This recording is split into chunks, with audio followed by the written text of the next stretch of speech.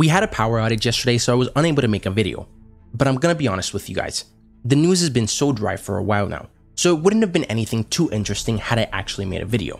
Today we have a few small bits of news though, but again, it's nothing too crazy. First, according to Atlanta Filming, Agatha House of Harkness is set to film in the UK, but they don't currently have a schedule yet. So it's pretty likely that we don't see the show till sometime in late 2023 or 2024.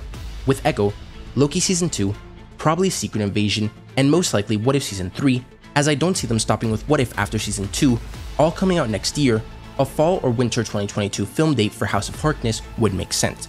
Next, D23 will take place this year on September 10th and is where Marvel will reveal upcoming movies and shows.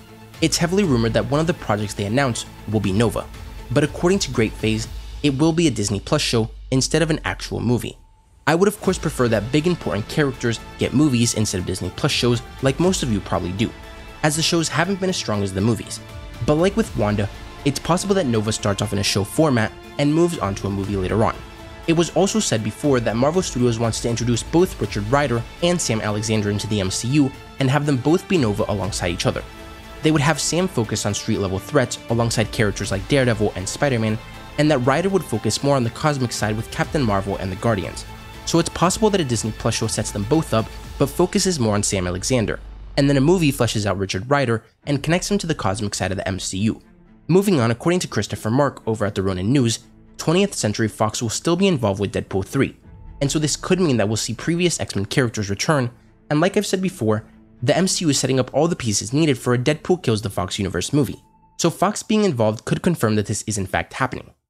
And lastly, Sony has confirmed that Spider-Man No Way Home will be re-released in theaters on September 2nd, and will include 5 new or extended scenes, with tickets going on sale on August 9th.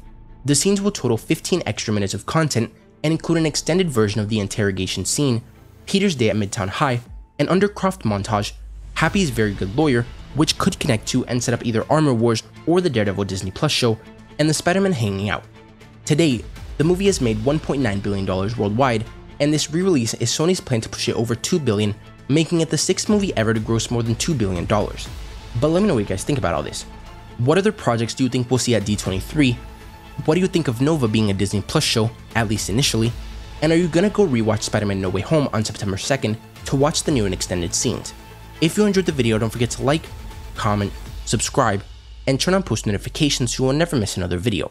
Thanks for watching, and remember to wash your hands and stay safe.